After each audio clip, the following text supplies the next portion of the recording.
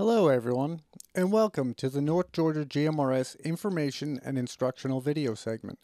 I am Atlanta 750 WRMR 367, and my name is Jeff. Today I will show you how to be sure that the transmitter you are about to purchase, or maybe even the one you're about to use, is both FCC compliant and within the rules of the North Georgia GMRS MOU. This is the same MOU that we all agreed to follow by signing up for our memberships. The North Georgia GMRS MOU states that only Part 90 and Part 95 certified radios may be used on our network. The MOU can be found on the website at nggmrs.org.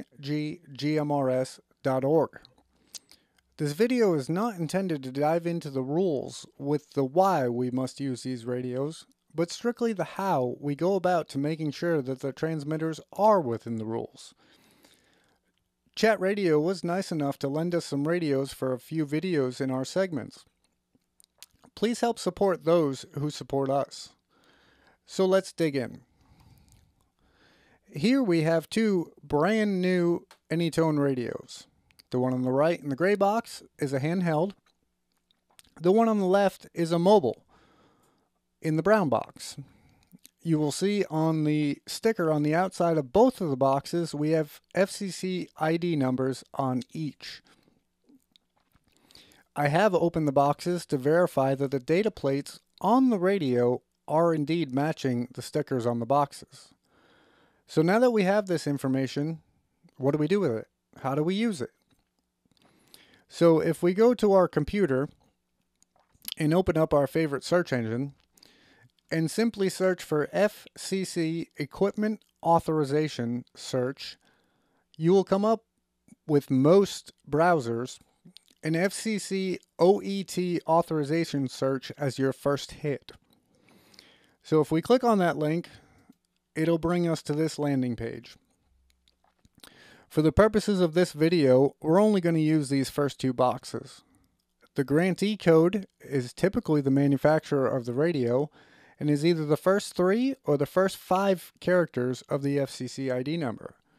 The product code is typically the model number of the radio from that manufacturer, hence why we have two boxes. Anytone makes lots of radios, but in this case we're just going to focus on these two. The D878, which is the handheld, and the D578, which is the mobile version. So let's start with the handheld. So the first 3 digits of the FCC ID number are T4K. And then the product code is going to be D878UVII because that's Roman numerals. So if we hit enter, our search is going to respond back with a whole bunch of lines of data. Now the first and most important part is make sure that in these lines of data, the FCC ID number matches the one that we are actually searching for. The next most important part is to make sure that the frequency range that we're going to be operating in, which in this case for GMRS is 462 and 467 megahertz, and that's the line we're looking for. So our FCC ID number here matches. And here's the frequency range that we're going to be within for GMRS. So if we shift over to the left here and click on this little check mark, we're going to display the grant for that radio within that frequency range. So now here you're going to find the grant from the laboratory, which is a third-party laboratory that does this testing for the different manufacturers and for the FCC. So if we look down to here towards the bottom for what the grant actually is, our GMRS frequencies are 462 and 467. You'll notice here different power levels, output, frequency tolerance, and emission designators. For the purposes of this video, we are concerned with a Part 90 compliance and a 462 and 467 frequency range. So here we see that this Anytone handheld is Part 90 certified to be used in GMRS frequencies. So in this case, if you were at a ham fest or at a your local radio store, hopefully it's chat radio, and you ran this FCC ID number, that radio is safe to purchase. Go ahead, purchase it, program it, and enjoy it on the GMRS side of the FCC bands, because that is a compliant radio. So let's go back here to our search, and we're going to perform our search again. So now you'll see the form has reset, and I'm going to switch over here to a multi-view, and the brown box is our mobile. So again, for the grantee code, we're going to enter T4K, and then we're going to enter D578UV, because the Pro model is a UV. So we're going to go ahead and hit enter. Now you're probably thinking to yourself, well, some instructional video this is. He botched the numbers up and didn't even come up with good search results. Well, that was intentional. For the purpose of instructional videos, it is very important that when you do your FCC ID number, you type it in exactly as you see it on the package. So if we go and type this in again, T4K, but this time we put the hyphen in for D578UV and then hit enter, we display all these results. So again, like I mentioned with the HT, we have to make sure the FCC ID number matches the radio that we're actually looking at. You'll notice in this case we have a D578UV, a UV3, and a UV2. For the mobile that we have here in front of us, it's just simply a UV. So that would be this bottom one here with the frequency range that applies to GMRS of 406 to 480. So let's go ahead and display that grant.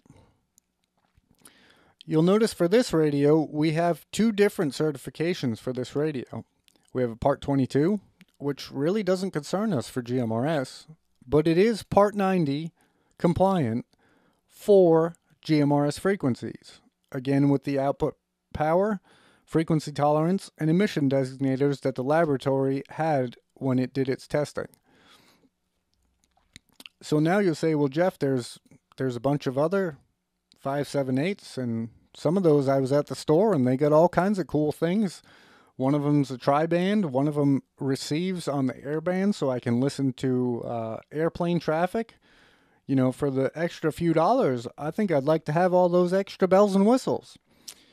Well, let's dig into that a little bit. A D578 Plus is how they're typically marketed, but the actual call out is a D578 UV3. So for a D578 UV3, for the frequency range we're going to be using in GMRS, is going to be this fourth one down. So if we follow that over and click on the grant, well, this one's not Part 90 certified. You'll notice that it's only certified in Part 15. Well, if you go looking around your house and pause this video, you'll find that your refrigerator, your HVAC unit in your house, and many other electronic devices are Part 15 compliant. Well, what does Part 15 compliant mean?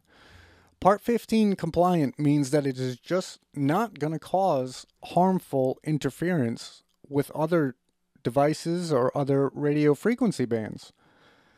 So being that this radio with the air band and the tri-band receive for amateur frequencies, while it may sound appealing, is not going to be good or within the regulations for GMRS or the North Georgia GMRS network.